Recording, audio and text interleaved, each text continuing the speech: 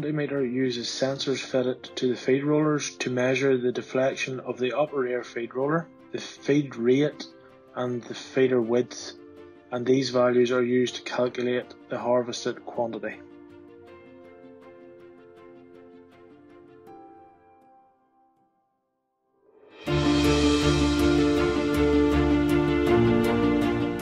For quantimeter to operate, the operator first needs to learn the zero throughput, then set the response threshold, and finally set the current crop. Once these preconditions have been met, the Jaguar will need a throughput of more than 50 tons an hour for the quantimeter to become operational.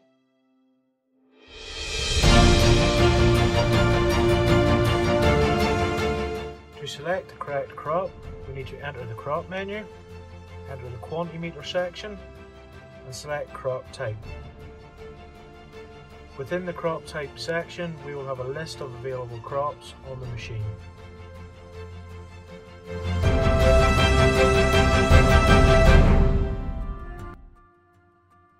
To learn the quantimeter zero throughput, we will enter the crop menu, into our quantimeter section, and learn our zero throughput. Once the learning procedure has been selected, we will start the learning procedure with our green arrow. When the learning procedure is completed, you will get an information.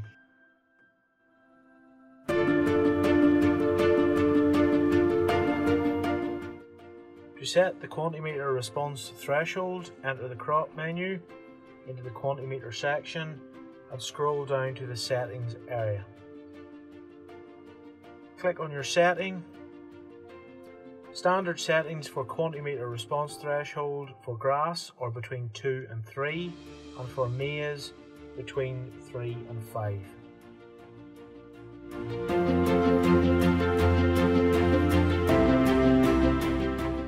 To further increase the accuracy of quantimeter, operators have the option of completing a test weight. The test weight process calibrates quantimeter weight values against values obtained from a calibrated weighing system.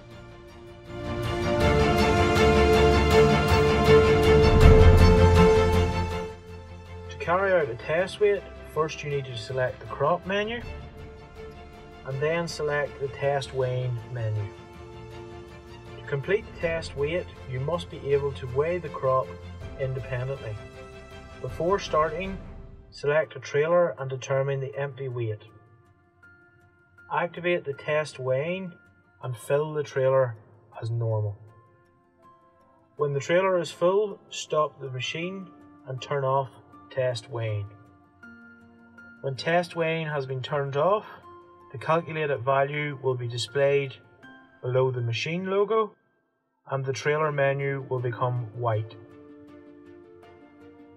The trailer must then be weighed, and when the weight has been received by the operator, they will then be able to enter it in the section here.